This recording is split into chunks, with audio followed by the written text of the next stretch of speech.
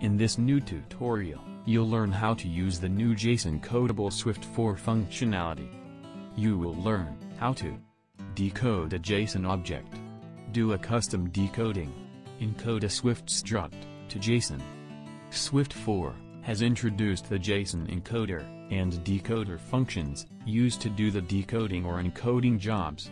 The Codable protocol that contains the decodable protocol for the struct decoding and the encodable protocol for the struct encoding. You'll firstly have to define your custom struct that implements the decodable or encodable protocol. If your struct should do both the operation, implement the Codable protocol that contains both, then you'll have to call the Swift JSON function. Let's see how to extract a JSON object into a Swift structure.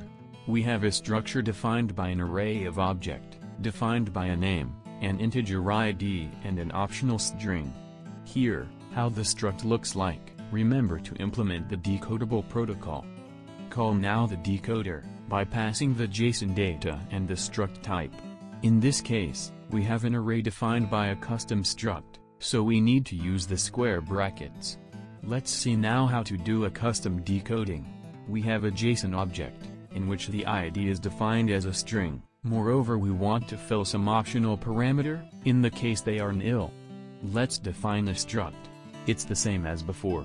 However, since we want to do a custom decoding operation, we'll have to define the object keys with the coding key feature. We just have to map all the keys we want to extract. Define now the decodable protocol. We have to implement the init from decoder function. The JSON decoding operation is performed by calling the same function as viewed in the previous example. To encode a struct into a JSON object, you'll have to define your custom encodable struct. Everything is then done by the new Swift functionality. In the video description, you can find the Swift Playground project, with the 3 different examples. If you want to receive other tutorial like this, subscribe to this channel.